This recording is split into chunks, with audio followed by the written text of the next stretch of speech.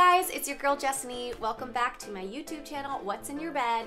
I am so excited to do a product and unboxing review for you guys today.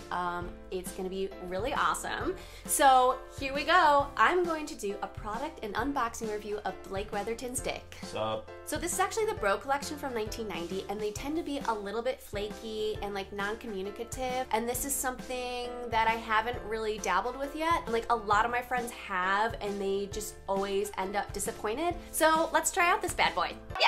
You're going to Pleasure Town! Yes, I am! Yeah, you are! Yeah, baby! Okay. Mom? Yeah! Yeah! Mom? Hey, what's up, guys? So, I'm back. As you can see, I didn't come. I really just expelled a lot of wasted energy. Wait. You didn't come? Nope. Okay. Let's take a closer look. Okay, so the whole thing was a little bit thicker than expected, and like, not really in a good way. So just looking at it straight on, like, you wouldn't really know until you use it.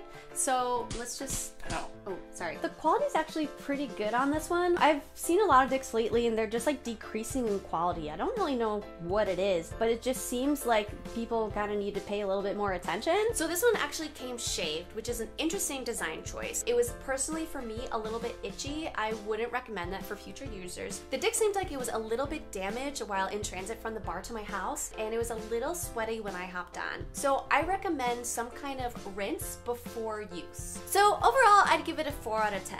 Not a certified Jessanie jeans creamer, but pretty close. Come back next time when I review and unbox a 35-year-old man's asshole. See ya!